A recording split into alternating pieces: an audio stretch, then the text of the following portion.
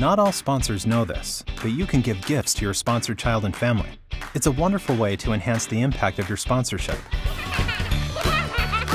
I think it's very important to give a gift as well as the monthly gift, because that monthly gift is just keeping the wheels turning. And the family gift is a way to help solidify that family unit. I love the way that the contextualized gift benefits not only the child, but the family and the entire community. For instance, Rinki lives in India. When her sponsor sent a family gift of $500, the money was used to supplement her father's work as a fisherman.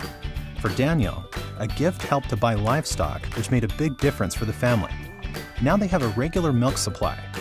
In Ecuador, chickens were bought with the funds from a family gift for Nay, helping the family sustain themselves and avoid malnutrition. All gifts are carefully administered by the local church staff. That means someone who knows the specific needs of your child and family will make the purchasing decision for any family gift you send.